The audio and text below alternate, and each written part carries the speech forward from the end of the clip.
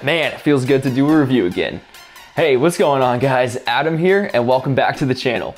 In this video, we're reviewing Webull, one of the top investing platforms.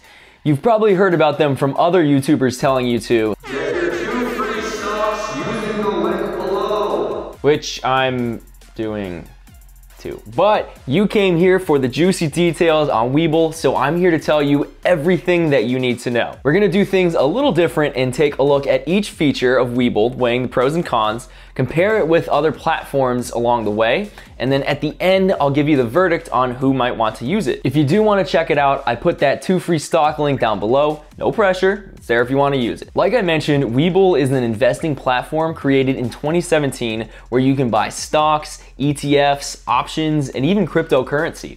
It has a mobile app, desktop app, and website, all of which are clean and easy to use. This is really unique. On one end of the spectrum, you have Public and Robinhood, which only have mobile apps, and on the other, you have Vanguard, which is more web browser focused. If you want something in the middle, like I prefer, Webull is perfect for that. Fidelity is also phenomenal with a similar but less modern looking interface on both mobile and web browsers. Webull has 0 commissions, so you can trade as often as you like completely for free. But many other platforms now have this. Robinhood was the first, but TD, Public, even the big guys like Fidelity and Vanguard do as well. So at this point, it's more of a requirement. Just make sure that you are using a platform that's not charging you $5 a trade like back in the day. The way Webull can offer free trades is through payment for order flow, where they receive a commission from a market maker, in this case Apex Clearing, to route orders through them, and they might go and sell that trading information to people who might want to predict the market. This doesn't necessarily impact your experience using these brokerages directly, especially compared to others that do this like Robinhood, who have financial ties to their market maker, Citadel. There ain't no such thing as a free lunch, you know? But it seems like Webull is at least doing it responsibly.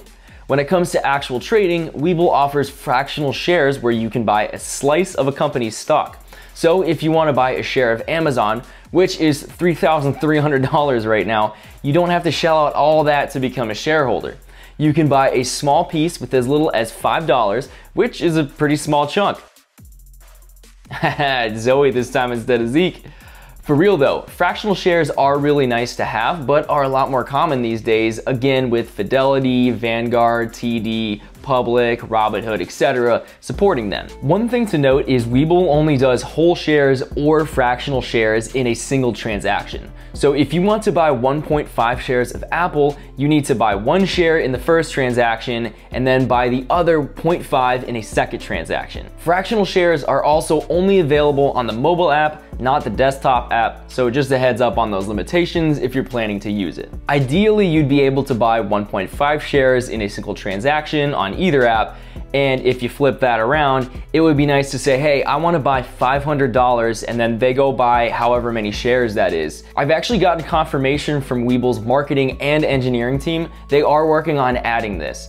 I don't have an exact timeline, but in my professional opinion, I could see this feature getting rolled out within 6 months, but that's just a guess, don't sue me, bro. My favorite feature of Webull and the thing that I use every day is the watch list.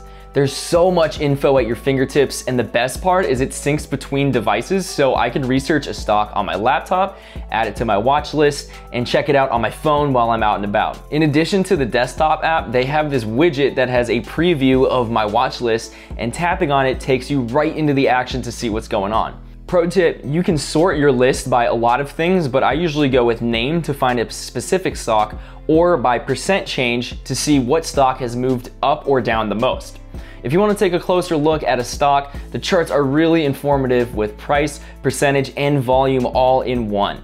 They also put useful info like PE ratio, earnings per share, and dividend data right at the top. I switched a while ago from Seeking Alpha and Fidelity because I prefer the ease of access, sharper interface, and data that Webull provides. Seeking Alpha does have better access to articles and news to augment your research, while Fidelity would allow you to research and trade stocks all within the same platform, just like with Webull.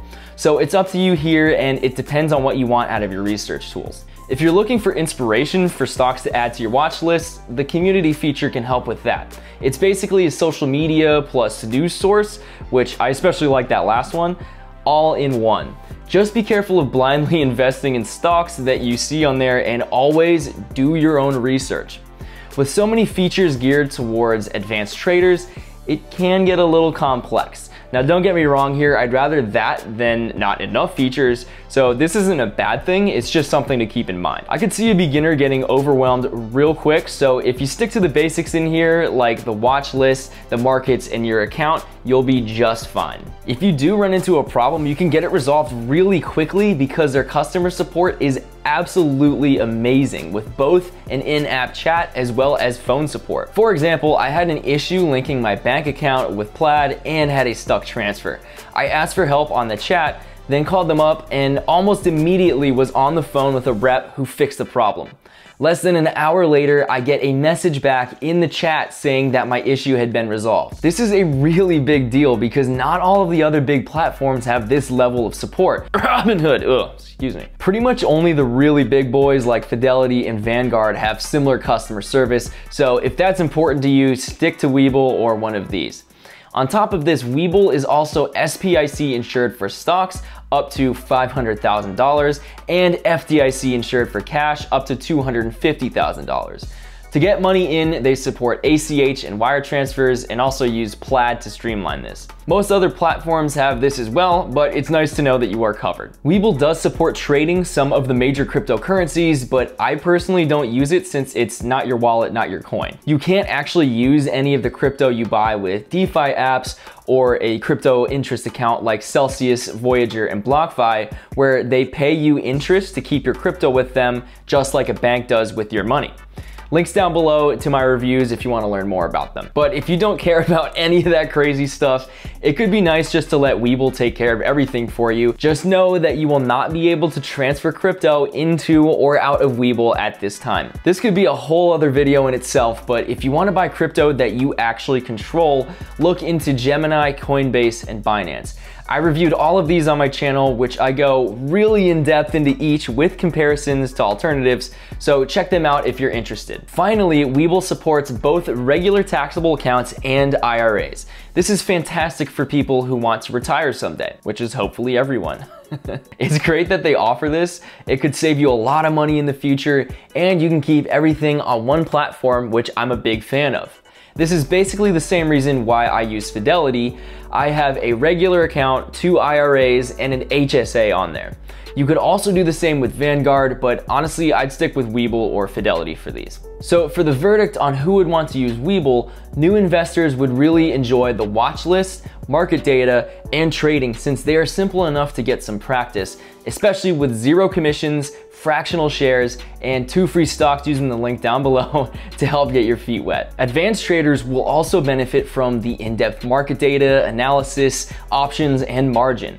And anyone would appreciate the really clean and slick interface, so they basically have something for everyone. You pretty much got all the features and quality of service of the large platforms, but they do receive payment for order flow, the fractional shares can be a little tedious for the time being, and the interface might be overwhelming. So that's it. There's my honest review of Webull, plus some alternatives to compare it against. Hopefully this video helps you decide if you want to invest with Webull. Have an awesome rest of your day, and I'll catch you in the next one. Take it easy.